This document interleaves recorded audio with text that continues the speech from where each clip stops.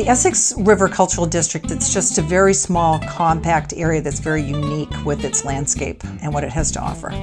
The beauty that draws people is pristine, and it's just absolutely inspiring. We have an amazing Paint Essex event that we do, or a plein air, every year, and at least 100 artists attend. There's a real pull to the land and the landscape here, and there's a very strong and dedicated art community, and the experience is one where people can enjoy nature and enjoy the work inspired by nature.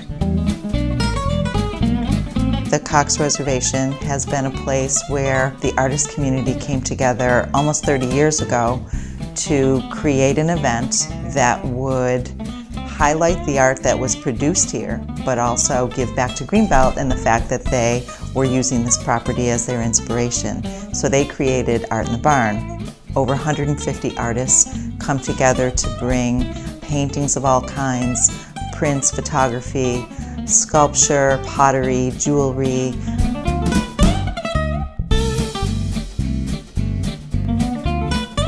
We bring a lot of different types of art together.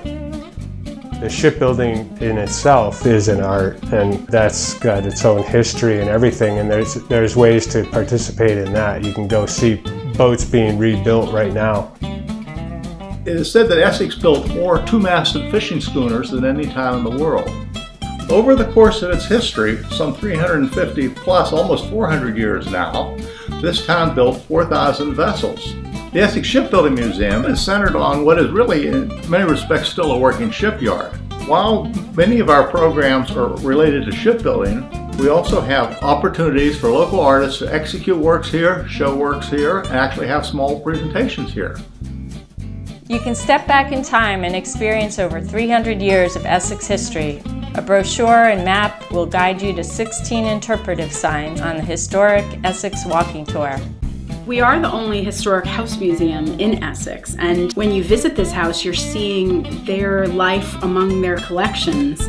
The collections are amazing and surprising, and they have a real life to them that you don't always see in some of these really finely tuned pieces of furniture or portraits. You know, there's a kind of a gritty reality to these pieces that is really appealing to people.